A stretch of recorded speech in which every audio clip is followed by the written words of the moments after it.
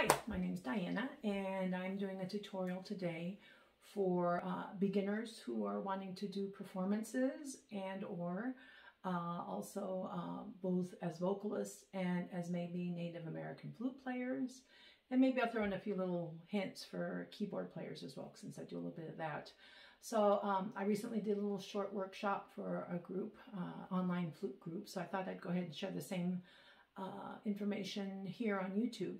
So I've been singing and performing since probably, I don't know, since I was probably second grade. And I've always had that that desire to entertain other people, and that's what performance is. And so I've done a little bit of everything. I've, you know, played an instrument, I've played flute, I've played recorder, but I have to say my forte is actually, I've been singing a lot. And I'm a vocalist, so I've been singing professionally probably since, I was graduated from high school. And so I've been in a lot of different environments and settings. I have sung, like I said, in talent shows, but I also got one of my first performances where I actually got paid was singing for a wedding. And then I sang for some funerals, yay. But, and then I've done big performances as well. I've sung solos for, you know, huge crowds. You know, I remember I used to sing also for the Masons. And so I used to do a lot of their stuff. And again, any of these tips I'm sharing can go for, you know, a vocalist or someone who plays Native American flute. All of these settings are viable and workable with the Native American flute as well. I've also sung at various churches. I used to sing at, you know, a Catholic church, which was a very, very structured format. Again, the flute could probably be worked into that as well. I've sung for homeless people, you know, when we've had groups into some of the other churches that I've sung at, you know, where we had them come in. And so I've, you know, sung for that. I've sung with groups. I've sung with bands. I've sung, you know, in a big stadium once. I got to sing the national anthem for Sacramento, River Cats, yay, River Cats. And I've also sung like at Unity churches, which are also very, very, they lend themselves very well to instrumentalists, especially Native American flute players. And right now what I've been doing for the last 11 years is I found my niche, I think. I found, and it's a great niche also for Native American flute players as well, is singing or playing for seniors, citizens, or retirement communities. I play at memory care centers. I'm hoping to start playing maybe for some hospice care facilities as well. But I've been doing that for about 11 years, and that's actually my calling, is playing there. And so that's how I kind of gravitated a little more towards the Native American flute, is a little more mellow locations, and it's so much easier to carry things around. So just thought I'd share that background with you. So what I'd like to go over real quick are, I've got six points that I'd like to share in regards to things to think about when you perform. And actually this video is actually geared for beginning performers and performers who are kind of on a budget. I found myself, you know, I don't have a big budget. And so that's one of the things I think keeps a lot of performers from putting themselves out there. And what I find is you don't have to spend a ton of money. And I've been, like I said, I've been doing this for quite some time, and I've been getting paid for it. So I must be doing something right. So I'm going to share these tips. So here we go.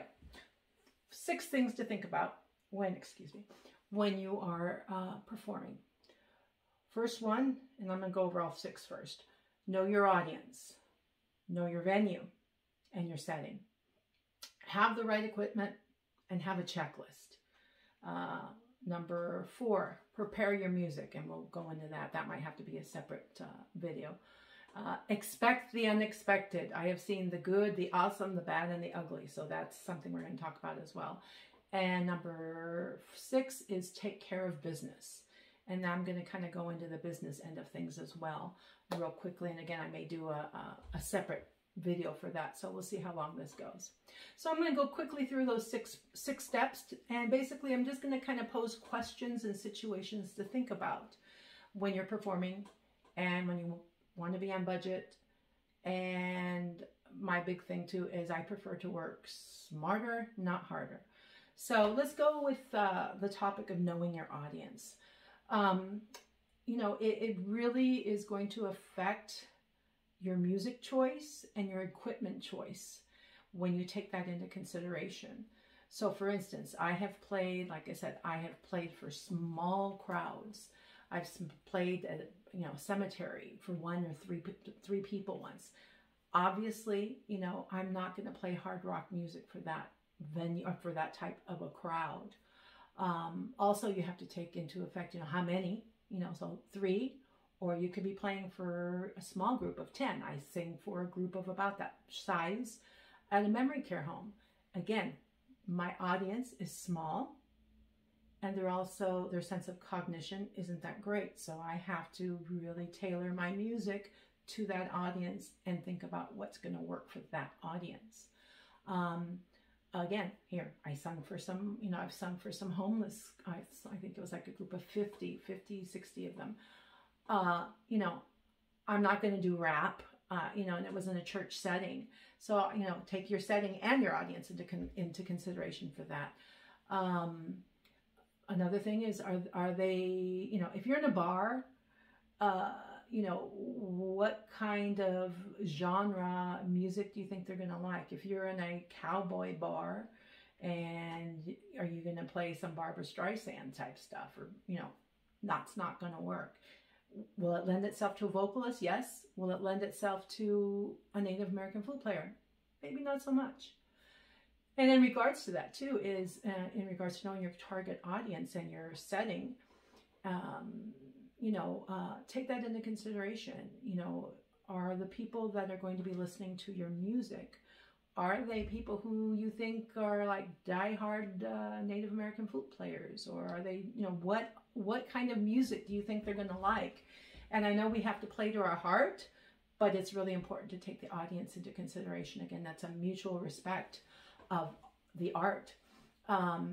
Same with like when I sing at senior homes, you know, my audience there has some, you know, hearing faculties, you know, their hearing issues, sight issues. I'm going to have to, you know, pick, you know, in regards to my sound equipment, I'm going to have to bring the right sound equipment for that audience. But at the same time, I don't want to blast them. If I do, like, let's say a hospice, knowing that I'm playing for someone who, again, my audience is someone who's not feeling well, may not be hearing well. But if I'm like in a one-on-one situation with this person, I'm going to bring something that's a little bit lower, a little more intimate, you know, and not play hard rock music or something like that. So again, that's where it's really important to know who your audience is. I'm trying to think what else. What else? Oh, church. Again, if you're going singing to a church, and every church is different. I've been to like 15 different churches, and every church setting is different. Know your audience. You know, I've been in a church for wedding, a little more uplifting, you know, and I have to cater to the family whose, you know, celebration I'm assisting in. Funerals, again, you know, if you're in a Catholic church setting, there's only certain songs you can play. I don't know if you know that, but there's definitely liturgical rules that you have to follow. So, you know, again, know your audience and your setting. I've sung and just recently played at some Unity churches. They're a little, you know, they're more into the, you know, metaphysical stuff. They're into the woo-woo stuff. And so the Native American flute is going to be more than welcomed in that environment. And so I'm just throwing things out, you know, what to consider and what to take into consideration when you're playing your music. So again, that's your audience, and I'm just throwing that out to you. I'm trying to think if there's anything else I've kind of gone through. I think those are kind of the main ones I have dealt with. If you're in a big crowd, and then that's one, if you're in a big crowd, you know, are they going to be sitting to your music? And are they there for you? Is that audience there for you? What is the age limit? If you've got young kids, are you going to want to sing something that has swear words? Or, you know, and also with Native American flute music, how much of that music are they going to be able to listen to and sit through? So that's something to think about, you know. So, all right, I'm going to throw those things out to you. I'm sure there's a lot more, but I'm just sharing what I've been through. And again, you can take it or leave it. hopefully you grab nuggets of information that are helpful, and whatever doesn't resonate with you, let it drop. Point number 2, know your venue. And when I say know your venue, I guess that also again ties in with setting. Things you need to remember. I mean, are you going to, let's say, a festival where you're going to do some kind of a flute solo or sing a solo? Are they going to have, you know, are they going to consider if they're going to have their own sound system? You know, and who's going to be in charge of that sound system? Are you doing your own sound checking, or are they, you know? So that's, again, getting to know your venue. The most basic thing about knowing your venue is, you know, make sure you have a contact person. I sing, like I said, I've sung at churches, and I need to make sure, you know, I kind of have an idea as to whether or not they have a power source. Am I going to have to bring equipment that, you know, is going to need to be its own power source? You know, how far is am I going to have to use an extension cord? How many outlets do they have? That type of thing. The lighting, that's another thing, you know, in regards to that ambiance is, you know, are they going to turn the lights out in the middle of you singing? You know, that has been an issue for me too, where I've had to make sure I have my own little light. Basic things. Is there air conditioning? Is there heating? Is there a restroom close by? You know, how many stories is it? Make sure you know the time and the location precisely. Those are huge. Those are huge. If you want to be ever called back to play, you make sure you know those things. Sometimes I even call the day before or the morning of to make sure that they're waiting for me and that they're expecting me. Because nothing's worse than lugging all of your equipment into your car and into this building and finding out, oh, sorry, we had issues and we're going to have to cancel your performance. And that works 2 ways too. If you're not able to make it to a performance, you make sure you call those people and let them know that you can't come and or offer another date if possible. What else have I come across? Oh, you know, again, the power thing is huge. Trying to think what else. Yeah, I mean, those are just things I ask myself all the time. Oh, you know, also, what kind of equipment do they have for you? Important. I found this out the hard way too, is do they have tables for your set? What kind of things do they have for your sound equipment? Are you going to be singing in a small room? Are you going to be singing in a big room? Do you know the exact location of the room that you're going to be singing in? I've gotten lost on occasion and had to I started late my performance because I didn't realize which department I was going to be singing in, especially like in a nursing care home that's got 4 stories. So always make sure to double check those things. And even the power outlets, make sure those outlets are working. I've had that happen as well, where the power outlets were not working. And I had to find something else. And we'll talk about equipment because that's why I kind of switched to rechargeable equipment for that very reason. A park. If you're playing in a park, don't assume there's going to be power. That's another thing I learned the hard way. If you're singing in a park setting, you know, make sure that they've got what you need. Or if you're going to be singing on a street corner or something, you're going to have to be self-sufficient. So all of those things are really important. So I just wanted to share those things and things to consider in that department and knowing your venue and your settings there. Let's see what else. Let's go ahead and move on to the next item. So the next item was have the right equipment.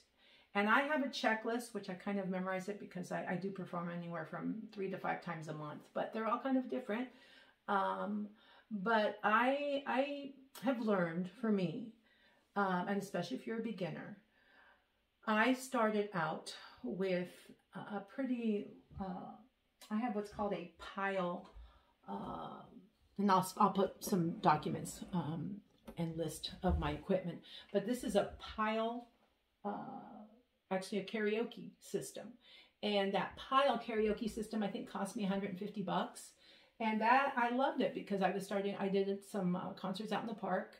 And it's got, you know, plenty of inputs for music, but it's Bluetooth.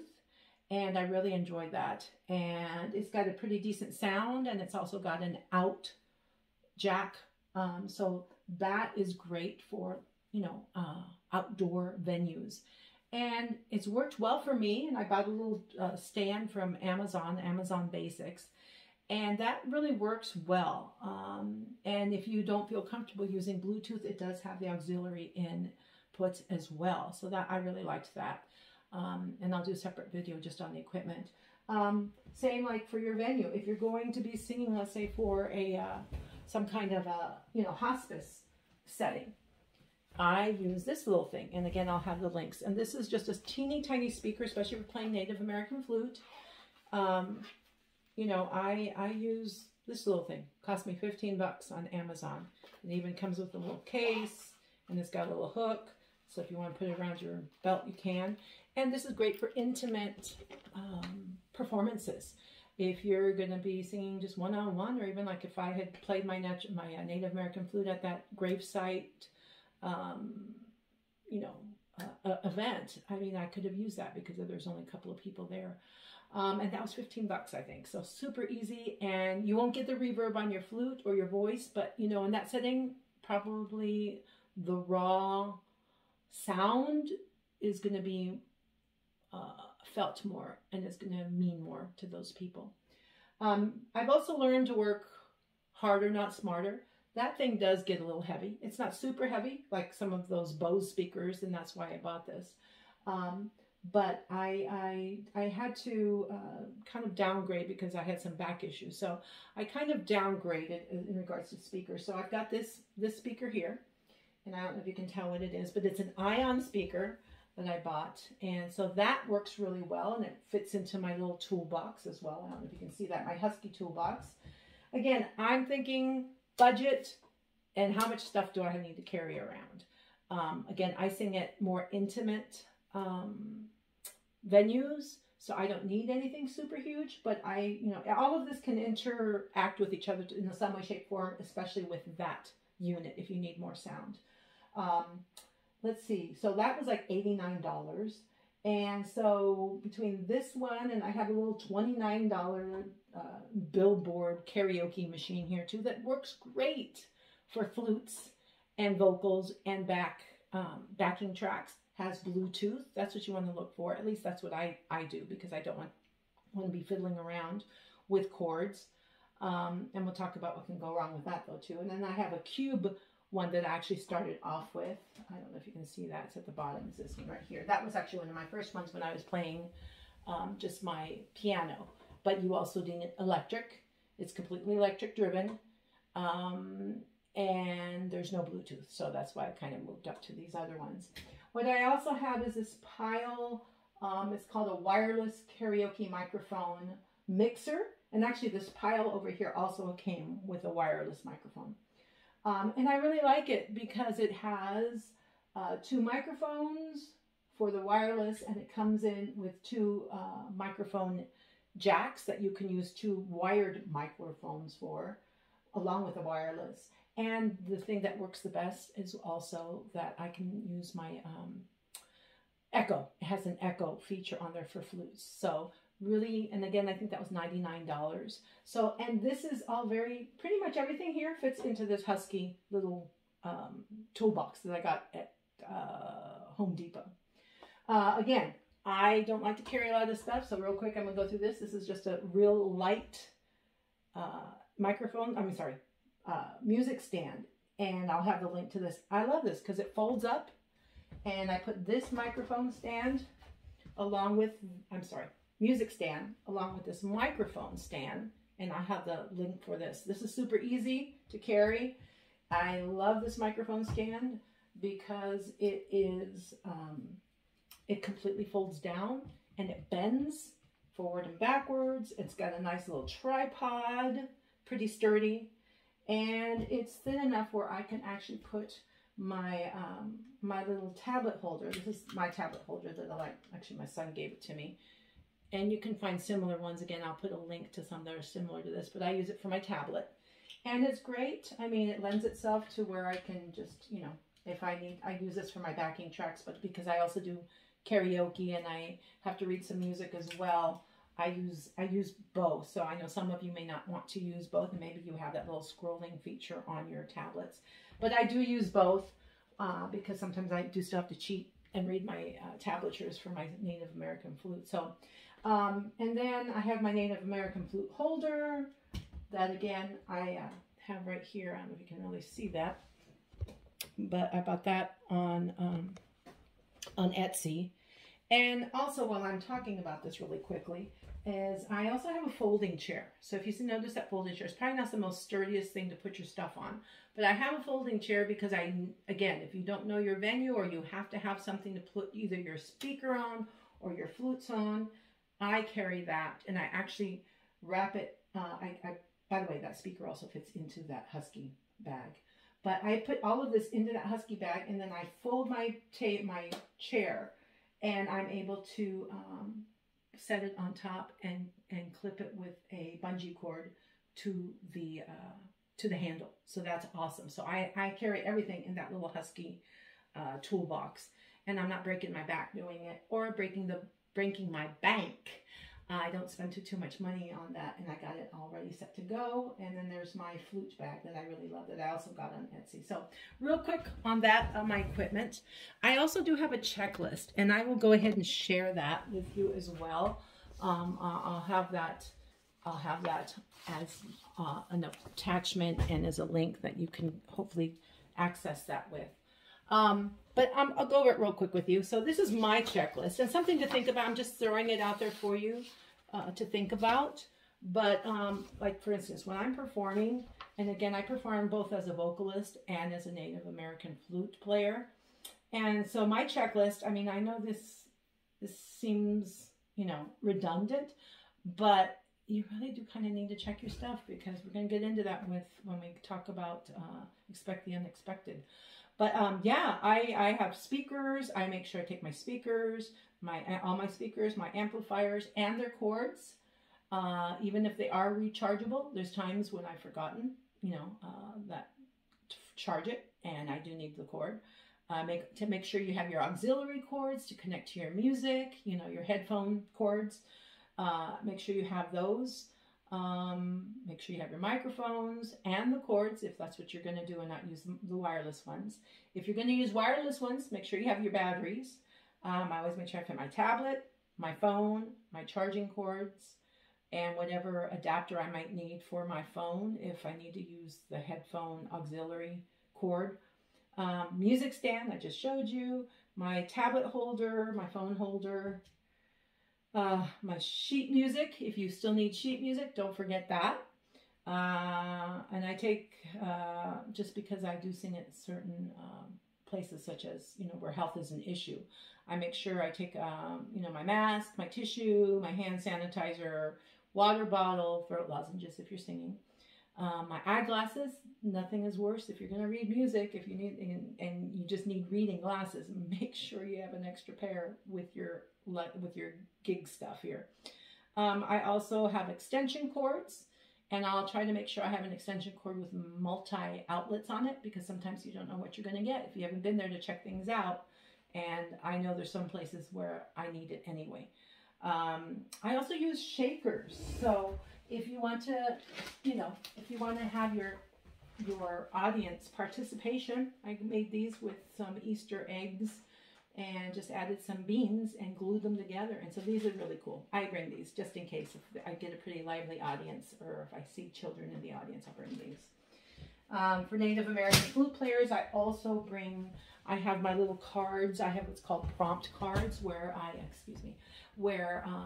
have like some chakra cards, so they can kind of pick what key flute. So I'll make sure I put those cards in there, depending on what flutes I want to bring, which key flutes I want to bring. And I also will have some little other prompt cards. You can make your own, or you can, you know, use a dice if that's what you want to do. If you want to include the audience, that's awesome. Maybe give it some variety. I also make sure I bring my karaoke microphone mixer, just like I talked about, and my wireless mics that go with that. My song list and playlist, I make sure it's ready to go with my backing tracks. I use a lot of YouTube, or, you know, Google. You can put it on your Google Drive as well. My chair and my stool. Again, the chair is used more to hold my amplifier. But, you know, also depending if you're playing for a long time, my concerts usually go for a full hour. And because I do have some health issues, I also bring a foldable stool, which are pretty easy to come by as well. Here we go. Yeah. And they're super light. And I also hook both of these actually to the back of my toolbox. Yeah, this little thing. So, and obviously my flute stand and my flute carrying case. And like I said, I have a carrying case also for the microphone stand and the music stand. They both fit in this oblong holder or bag. Let's see. And I saw whatever doesn't fit into the toolbox, I put on a sling. So my flutes are on the sling, and so is my holder for my stands. So I keep it pretty simple. Some setup checklists, stuff to maybe consider as well is, you know, make sure you set up your flute stand and check the flute block. So make sure you're positioning your microphone where you need to. So for those of you who are new to this, you know, you probably want to have your flute, you know, probably your block area, your flute needs to be, you know, pretty close to the microphone. At least that's what I found. Again, I'm a newbie at this too. But, you know, make sure that you've got it pretty close. Let's see here. Oh, but right here, I don't have this on right now, but.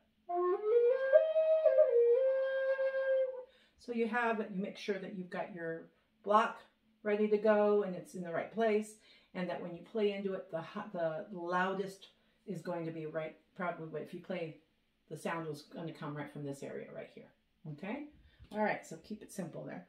All right, what else? I set up my microphone. I set up my mic stands. I set up my tablet. I also, let's see, I also go ahead and have my YouTube playlist ready to go, like I said. I do a sound check. So again, it's important to get there a little early. That's another thing. Make sure you get there at least a half hour early. And make sure you get your stuff set up at least a half hour early, and you take care of business in the sense of make sure you go to the bathroom, you've had your water, have a water bottle ready to go though as well in case you need one. Make sure your backing tracks are ready to go. If you are playing at another venue, you know, you want to check all that with their equipment, you know, and make sure, you know, each sound technician is a little different. You know, so tread gently with when you're dealing with sound techs, because some may not be familiar with the Native American flute. I always kind of give a very gentle hint because some places will have reverb on their sound equipment, some don't. I will say, is there any way, you know, do you guys have some reverb when I'm playing my flute? Can you guys like put it up a little bit? If you're not gonna, and hopefully you'll get a chance to do, you know, a sound check with that. But I always do try to say something in that regards. And if they don't have it, I've actually brought my own little speaker here that does have the reverb on it and kind of do it separately if it's a small enough venue. And that's what I'm dealing with is people who are playing for smaller venues. I'm not talking about professional people, you know, professional equipment and all that fun stuff. Well, that's awesome, but work up to that, you know. Let's see, make sure you've connected everything. That's another thing. You want to make sure everything's connected and make sure you've got everything Bluetoothed and hot-spotted if you're going to use Bluetooth connections.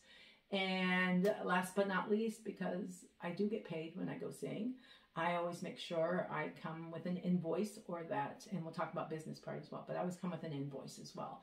And usually I make sure I put that in with my music so I don't forget that. But that's something real important to not forget, because if you're doing this to make a little extra money, then you want your talents and skills to be valued. So don't forget that. Okay, so that was what? Point number 3. Point number 4 is preparing your music. Again, the music that you choose to play has a lot to do with who your audience is and what the venue is like, what the setting is like. So take those things into consideration when you choose your music. So let's go through a couple of different situations. So let's say you're doing a solo for a festival. Again, what kind of a festival is it? What kind of genre music do you think is going to be played there? because you don't want to show up to some kind of a reggae festival and play, I don't know, hard rock or contemporary Christian music. So, you know, put that into consideration when you're choosing your music. Same like if you're singing for a church. Again, I sing as a Catholic church. There are certain hymns that can be sung or played during Mass. Be aware of what those formats are, what their music guidelines are. Know that ahead of time. Don't make assumptions, because that will get you a ticket to not coming back. If you're playing for you know, seniors, again, try to do things that you think they like. I become real good friends or have lots of communication with the activity coordinators at those places. They give me kind of a guide as to what kind of music to play, and I will, you know, and even with music, with flute music, I don't play more than 20 minutes worth of music when I play at a senior home or with people that I know aren't, let's say, flute aficionados. And when I play that music, I play several flutes. I take several of my flutes with me in case they wet out, but I also to give variety. So I'll do some with backing tracks. I'll do some a cappella with just me playing. Some will be slow, some will be fast.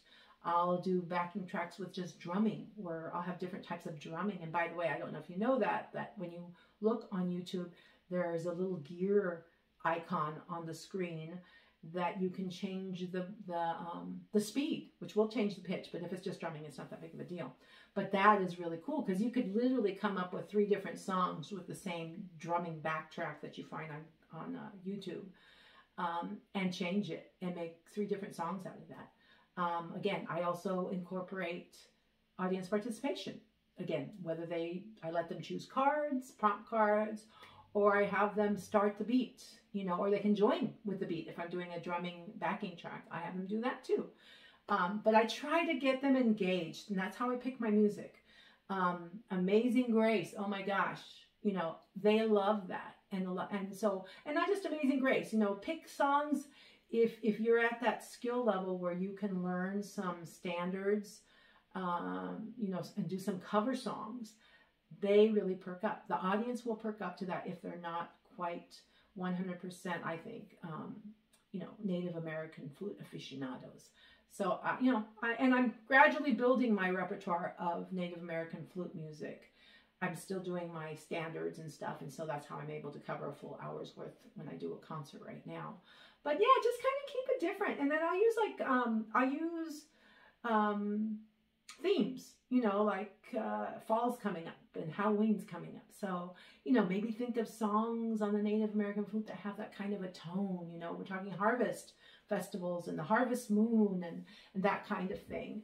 You know, I have playlists on YouTube that I save. I also, you know, but beware when you do use YouTube playlists, you can create your own. But just be careful, because there are a lot of ads. There's several things you can do to get around that. You can, you know, get YouTube Premium, I guess, or some kind of a premium subscription. I use what's called brave.com, and that's a web browser, and that's free. And that's what I do. I have I set my tablet onto the Brave website, and I bring up my YouTube channel on there, my YouTube playlist on there, and I am able to play all of my songs without any ads.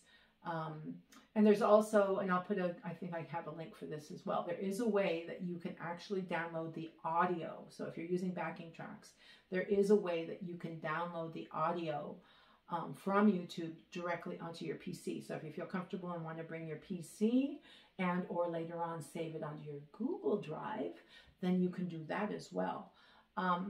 My favorites when it comes to backing tracks for Native American flutes, I just went to a festival about a month or 2 ago with Jan Michael Lightfoot, I think his name is.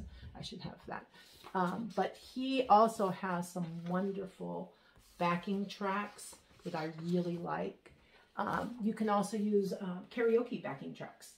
Put in the name of the song that you want to do, and put in there, you know, whatever key you want to do. I do have a cheat sheet that you can look at. I'll see if I either have a, it's called How to Find the Key of a Song. So again, that might be a separate video as well, but there's ways that you can find the different keys of songs. Going back to backing tracks, what else? Johnny Lipford has some great backing tracks that you can purchase. On YouTube for free, you can get Brent Adams is another great instrumentalist that does some backing tracks, and he's very familiar with the flute. I think Tom Bailey, I think, is another one. And again, I'll have links for all this. But look on there, Kalani Das is another one. And there's also a link I'll put on here too, where you can create your own karaoke backing track. If you're just playing it for a small group or whatever, it's great to have those.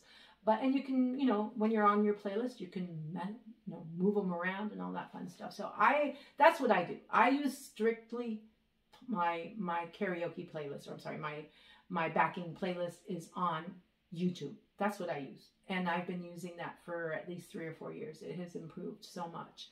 So, but that's me. I mean, if you want to go ahead and either put things on your Google Drive or, like I said, play it right from your computer, I just find it's just faster to have it all in one place. I pause it, or it'll play, you know, correctly right next to my next song. So that's pretty cool. I like that as well. All right. What else? Let's do point number 5. Expect the unexpected. I have had good, awesome, bad, and ugly things happen. I have had audience issues as well. So just come prepared. Come prepared. Like I said, I think I've already touched on some of those things already about what can go wrong. You know, again, it has a lot to do with your audience and your venue. So that's why the more you know about those two things, the chances of you not having anything unexpected happen will be less. You know, here's some things maybe to think about. And also sometimes even while you're playing, certain things will happen that you have no control over. You know, here's some questions to consider. I have here, is the equipment plugged in correctly? I've done that. I've done that where I haven't, you know, for instance, with my keyboard, I was playing for a service and I couldn't get it to play. We couldn't figure it out, and it turned out I had not plugged the cord, my amp cord, into the amplifier all the way. Duh. You know, so those things you don't, and when you're in a hurry and if you don't give yourself enough time to prepare and set up, those are the kinds of things that can happen. Another thing, is everything fully charged? Like I said, a lot of my items here are rechargeable, and I try to remind myself to charge them up the night before and double check them before I leave. If I have gigs back to back, that's harder for me to do, and that's why I always make sure I have the electric cords with me if I have that option and that's available to me. Let's see. Is the speaker and microphone switch turned on? I've done that too. And especially if you're going to play the Native American flute. There's times like, why can't I get the microphone to work? Well, because you haven't turned on the button. And I've done that. So things to consider. Let's see what else. Is your microphone positioned correctly? That's a big one for Native American flutes as well. If you don't hear anything, is your microphone positioned correctly? Is your block positioned correctly? You know, has your flute wetted out? That's another one. And that's why I bring several flutes with me for that very reason, because I know my flutes may possibly wet out. Or the weather is just making my flutes play a little wonky. I have 3D flutes that I use sometimes too for that very reason. What else? Have you checked your settings on your equipment? Is your volume up? Is your volume up for your microphone? Do you have the button turned on? Is your Wi-Fi button pushed in? All of those things make a difference. And those are things you need to consider when you have no sound and something goes wrong and you don't hear anything. What else? Internet. That is a big one. That's a big one. The internet. If you are dependent on the internet, as I am, have some backup plans. My tablet does not have as strong an internet connection as my phone, but 95% of the time I can work off of my tablet, and I just have it hotspotted to my smartphone, to my phone, to my Samsung phone. And I do that because it's just easier for me to read that versus off my phone. Again, is your backing track ready to go? You know, make sure that there's a good Wi-Fi connection for that. You make sure your files are ready to go if you're using, you know, a flash drive. What else? And also, there are times when nothing works, where the internet just, no matter what you have, sometimes it just doesn't work. It's not going to work. And if you don't have anything backed up, and you don't have, that's happened to me sometimes, where you don't have access to your music on the computer because of the internet, or maybe your computer's just not working. If all else fails, that's why I use my little shakers, because I figure worst comes to worst, we can have them play along with me, or you do your a cappella music. And it draws a crowd in too. So it's kind of fun, and you make a game of it. And that's what I do. When I mess up, or let's say if you mess up, and that's the thing, practice your music. That's another thing. Make sure you practice your music. We're not perfect. I mean, we can practice till we're blue in the face, and mistakes are going to happen. And when that happens, you just smile and keep going. Most audiences there that you may perform as, especially if you're a beginner, most audiences are pretty forgiving. And especially since COVID and we've gone through all these Zoom classes, people are pretty forgiving. And so just have fun with it and play with your heart. And just remember that, you know, just remember that that's what it's about. And read your audience. You know, sometimes I have to say there have been times to expect the unexpected when, you know, you have people just kind of start walking out. Okay, hard to know whether to take that personally or not. But, you know, you kind of adjust your music. It's like, okay, a couple of people didn't like that song. Okay, maybe I need to go back to what I was playing before. So again, expect the unexpected. Doesn't mean, you know, you have to change everything, but go with the flow. That's what you kind of need to learn to do, is just go with the flow. All right, so I think that's pretty much for the expect the unexpected. And this part is kind of important, which is I have it as take care of business. And so I've been doing this off and on as a business for, you know, at least 30 years. And so a couple of pointers that I would give, and again, this is for me, and my situations, and from what I've seen and heard, is when you're playing, make it clear what your intention is and what your expectation is. Are you going to play and you're going to volunteer your time? And if you're playing with others, are they on board with that? Or are you expecting payment? And if you are, again, if you're with other people in a group, come up with your standard fee, or come up with what you're planning on charging. And make sure whoever is hosting the event knows what your intention is and what you're expecting for your time and your talents for being there. And one way of doing that is obviously communicating that beforehand, and or also showing up with an invoice. I always come with an invoice, or I do my communication via email, because then there's no form or anyone can say that, oh, I didn't understand that. When you've got it in email format, there's no way to say that. Also, you know, make sure that that you're in a position when you play that your time is valued. So you are an employee. If you're playing for, let's say, like a hospital, like I do, make sure you also have all the right paperwork. I have to fill out a W-9 when I sing. Find out that information. Find out if they need that information from you, because they may use that as saying, well, you didn't fill this stuff out, so we're not going to pay you.